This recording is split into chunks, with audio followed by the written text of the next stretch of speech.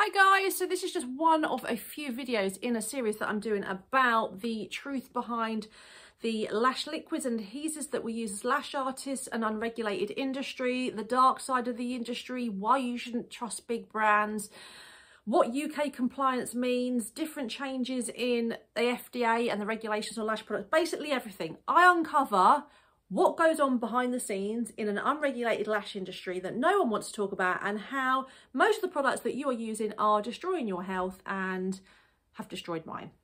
So if you haven't watched my first video in this series, please go and watch it. But in a nutshell, it talks about how in 2014, 2 years after I started lashing, I became allergic to lash adhesive, very, very sick, nearly ended my career. But this is what led me on a journey in 2014-15 to produce my own range of super safe lash liquids that I have had made here in the UK, where our standards supersede those across the globe. Originally, unbeknowingly, I'd been buying my products from USA suppliers because we didn't really have any here in the UK back then, and they were coming directly out of the Far East. So low grade ingredients, no wonder I was so sick. But again, I've covered this in other videos because if I go over it again, we'll be here all blimmin' day, okay? So, what I want to talk about today is an intolerance versus allergic reaction, because the two are very different. Now, if you're a lash artist, you will have seen this unless you are very, very new. So we're going to talk about how to spot the difference and how one can start off as an intolerance and go to a full-blown allergic reaction. But we'll also finish as well with how some people like myself, after 9 years, I'm a happy, healthy lash artist despite being allergic to lash extension glue back in 2014. So what an intolerance is almost like an irritation. So if you've ever used a face cream or something on your skin or something, and it just caused you to come up in a bit of a rash or something, just irritating, okay? That's an intolerance. So if you ever get a client that's had lashes on, and they complain suddenly of a little bit of itching or a little bit of like contact dermatitis, or they just sting a little bit more than normal, that's an irritation. It's just irritating to the client. And this can happen after a client wearing lashes for years and years and years, because this all starts through the body getting to a point where it goes, I can't cope with this anymore. Think about how we might have people in our lives that we don't like, and for a long time we tolerate their behaviour, and then one day we just snap and say, do you know what, you are an idiot and I don't like you and I don't want to ever talk to you again. This is what intolerances and allergic reactions are like. So your intolerance is when that person just annoys you just a little bit. They get under your skin, they make you a bit like that. So that's an intolerance. So that's what your client will start to say is happening with a lash adhesive, or it can also be the liquid. So things like primers, bonders, debonders, post bonders, lash cleansers, all of these can cause this. It's not just the lash glues that most people believe. Your most potent product and your most dangerous product for lashes is your gel debonder. And I might do another video on that one, but that was quite in depth. And I'm not a product expert in glue debonders, but I know a bit about them, but not as much as I know about glues. But that's the one you got to watch out for. Don't buy that crap from the Far East, guys, because that'll peel your skin off. Make sure that's coming from the UK. Big time. So anyway, an intolerance, okay, is that irritation. But what then happens if that person starts continually being exposed to what it doesn't like? Let's say if that person you don't like is constantly in your life, you're gonna snap one day and be like, you're probably going to punch them in the face, aren't you? Because they've just got under your skin so much.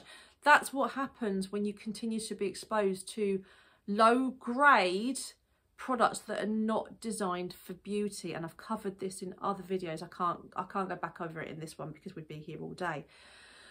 Now, what will happen is you will then go into a full-blown allergic reaction, and that's where the immune system has now been affected. And what will happen is the body recognises that ingredient as an allergen. It's like an attack, okay? And then what the body does, and I'm keeping this really simple, is it produces histamine to try to defend itself from this ingredient or product that it is seeing as dangerous, okay?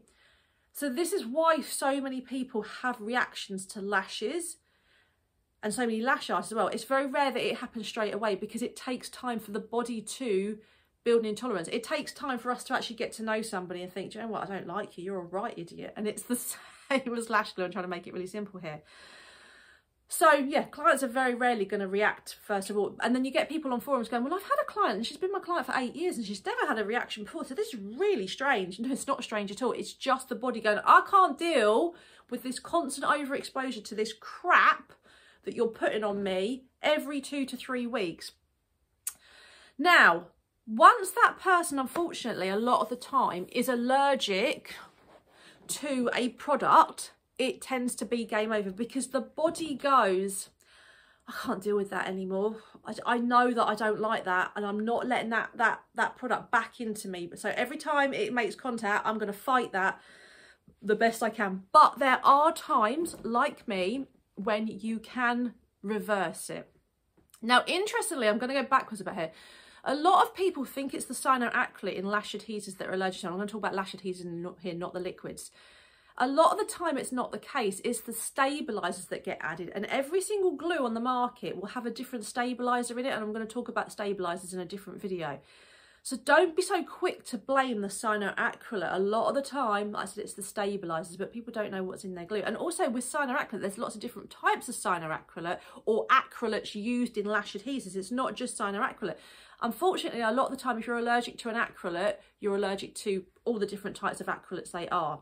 So you'll get people that sell cyanoacrylate-free glues and they don't work on that person because they're still allergic to acrylates.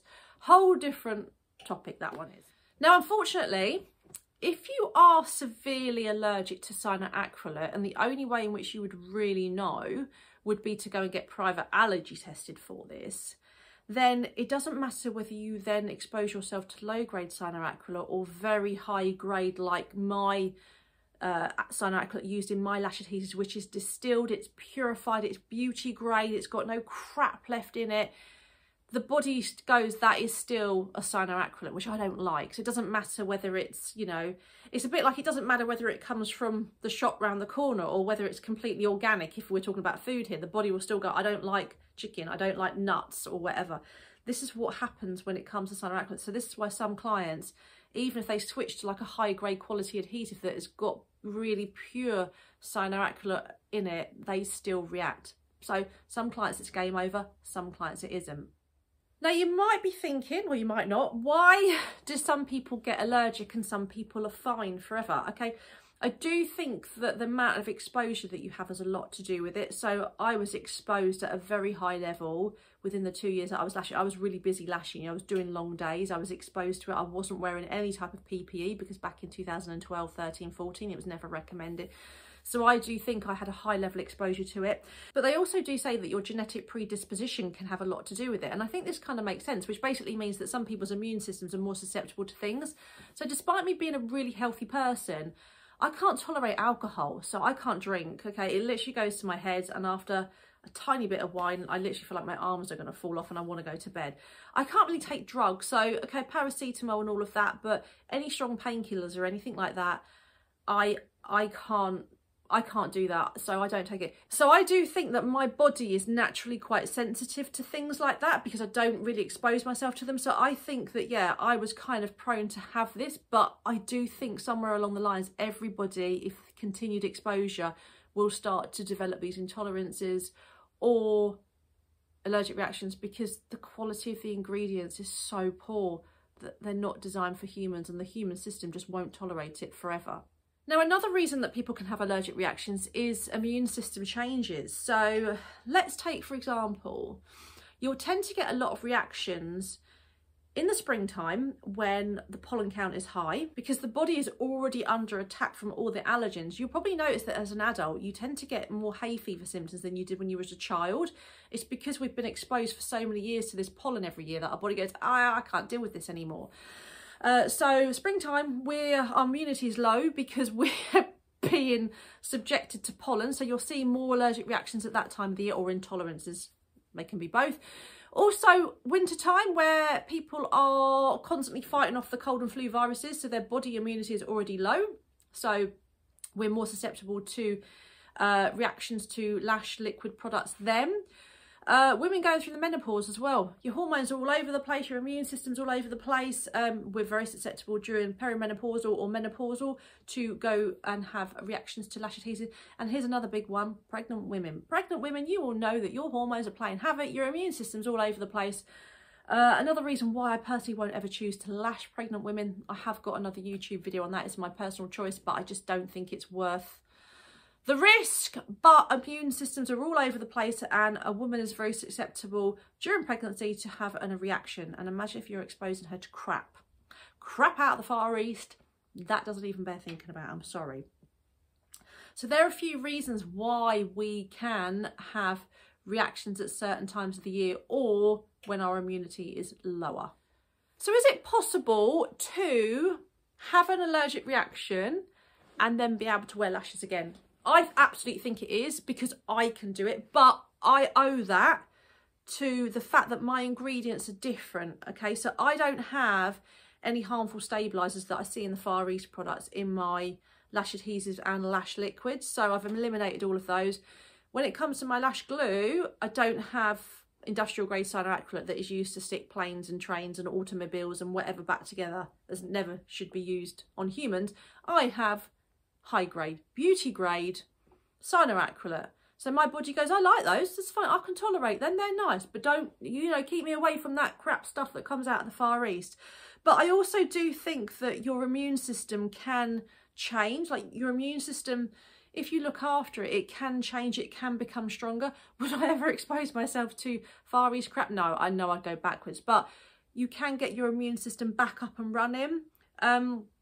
Avoidance is the best thing. You need to let your body rest. So if you get these clients that are like, I just want to keep trying, I'm going to tolerate lashes. No.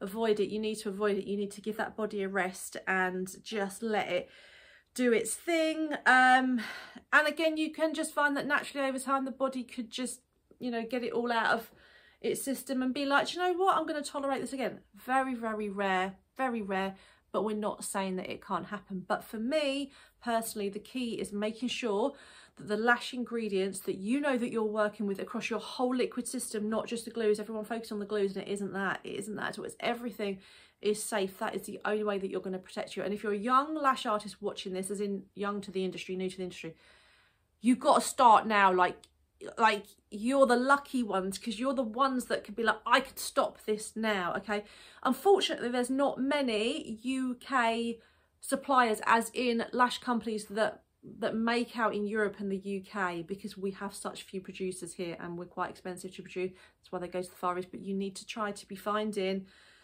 suppliers that are selling UK or EU made lash glues and liquids, because you know you're going to protect your health. So I hope that's kind of covered that one really on allergic reactions and intolerances. And if you have any questions, please ask, pop it in the comments or drop me an email. Don't forget to like, don't forget to subscribe, and don't forget to check out my other videos in this series, because each one is doing it on a different subject. So I can't cover the same subject in every video. So you're probably thinking, well, what's she talking about in that bit? It will be covered in another video. So please go and watch all of them to learn the real truth about what goes on. But also I do have some great blogs on my website, eyelashexcellence.com, which talks all about this in detail and will really open your eyes up to the truth that goes on in the dark side of this lash industry, unfortunately, which I had to learn the hard way. Anyway, thank you for watching, and I hope to see you at my other videos.